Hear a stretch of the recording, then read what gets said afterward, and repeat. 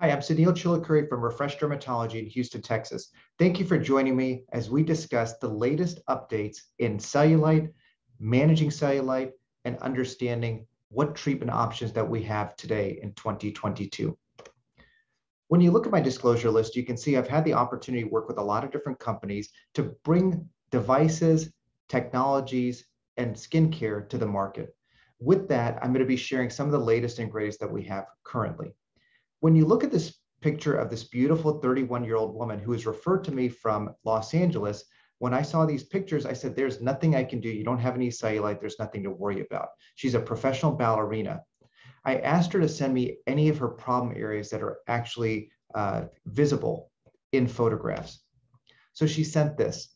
Now, this is a professional ballerina who is incredibly active, who has been noticing this type of cellulite or appearance for the last 17 years. So the question becomes really in our heads is, what is cellulite? What can we do about it? And how can we treat the different aspects of it? When you think about cellulite itself, oftentimes we have a misconception that it's for a couple of people in the world or that they're overweight. And quite frankly, you can see those are just misconceptions. The data shows that there's approximately 80 to 90% of all women that are being affected by cellulite. Cellulite is just an appearance.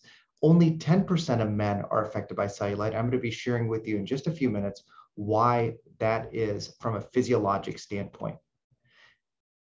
When you first determine the level of appearance of cellulite, you have to understand this grading system on 0 to 3. The patients that we can easily treat with today's technologies are grade 0 to 2. Grade 3 is much more difficult, and you do need to be aware of whether there's actual elastin problems or any underlying syndromes that's there. When you look at the aspects of cellulite, you understand there's 4 basic components of cellulite, and each one of these needs to be addressed when present. The first one is the fibrous bands. So those are the bands that are going to be pulling down on the external skin that's visible, creating that little bit of dimpling. The second thing is skin laxity. So if you have skin laxity, the way to test for this is have the patient bend slightly over on a table, use 2 fingers and just lightly pull up on that skin. If most of that dimpling or uneven appearance is resolved, then you know the majority of the component that's there is going to be skin laxity. In general, most women between the age of 32 to 34 are not producing enough collagen and elastin to maintain the level that's being destroyed every single day just by living. So you see the visible effect from this usually in the early 40s or even the late 30s, and that's going to show up on the skin itself. The third component is fat, and this is more simple to address. There's very easy ways to assess for that, not just with your 2 fingers, but from the appearance and the overall BMI of the patient. And finally, number 4 is fitness. So why fitness and what does that mean? It's actually the bulk of the muscle. So if you can increase the bulk of the muscle by 1 or 2 inches in circumference, you're going to find that the skin has a better structure to sit upon and there's less visible wrinkling or dimpling that's seen in cellulite. When you look at this particular etiology, this is just a summary of what we just discussed. So there are enlarged fat chambers. There can be collagen fibers that are pulling down. That's the fibrous bands. You can have this loss of elasticity. Some is also going to be a side effect of poor blood flow that occurs as we continue to mature. And then, of course, we talked about that fitness that's inside there. Earlier, I mentioned that there's going to be 2 differences between men and women, and it's all from a physiologic standpoint.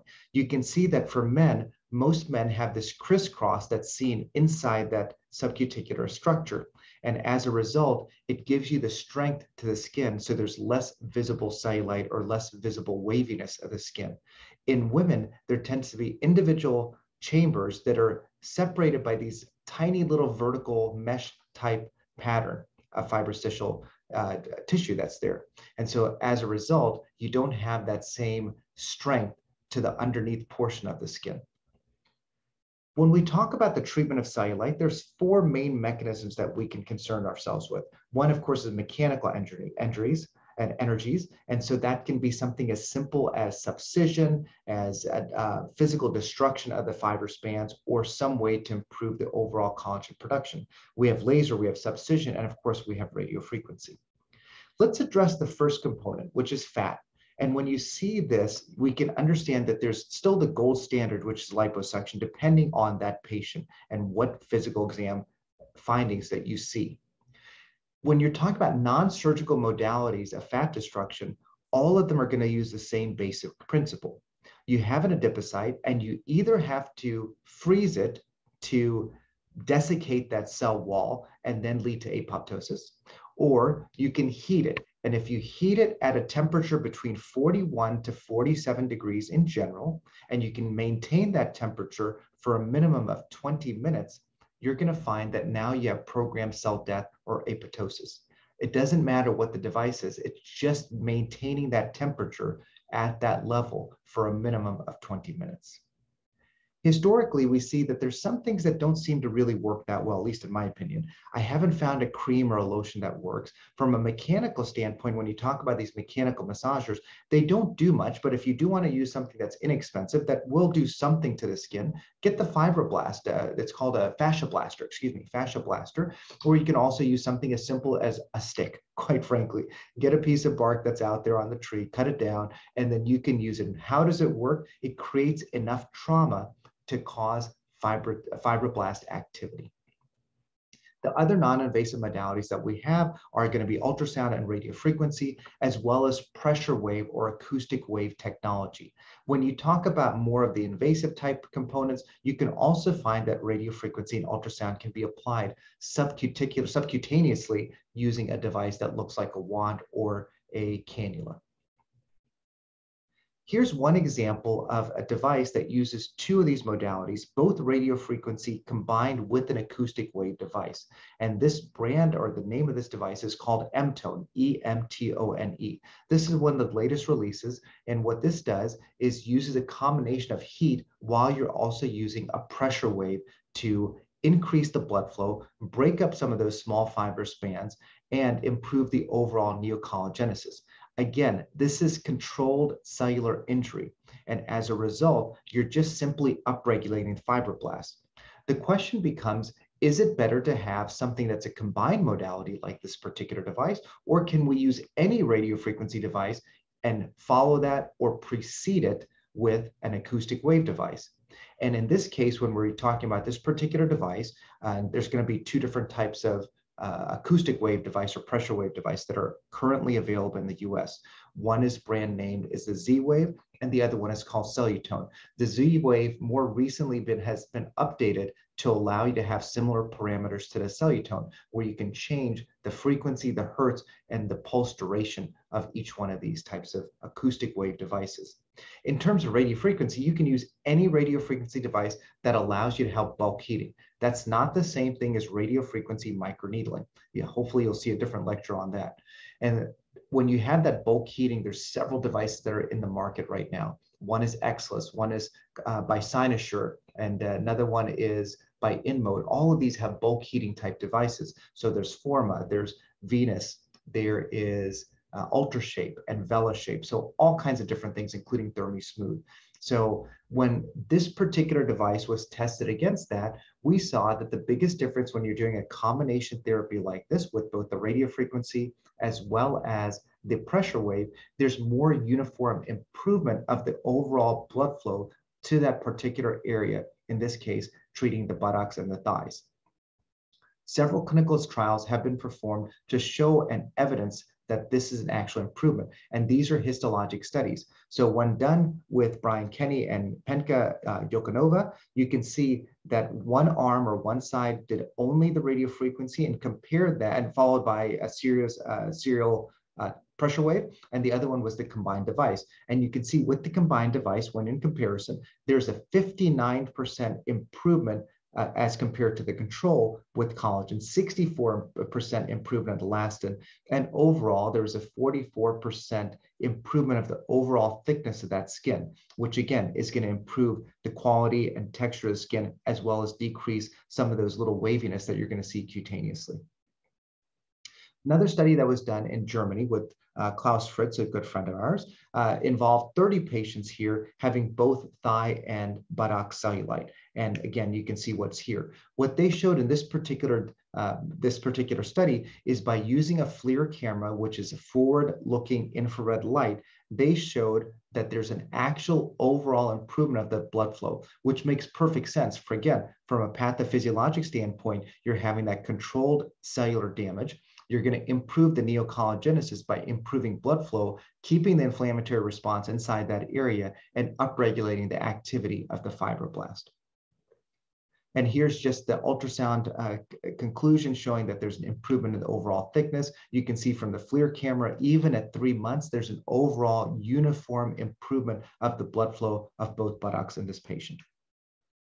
So in summary, we know that there's a difference in using this combined effect. And again, when you're looking at adding something like this to your practice, you have to make sure, does it make financial sense to allow that? Here's a very typical patient. She's a 44-year-old lovely young lady that comes to our practice. She's extremely physically fit, as you can even see from the left side, but she's bothered by this slight bit of dimpling or textural unevenness. And this is a typical change that occurs 3 months after 4 treatments of weekly M-tone.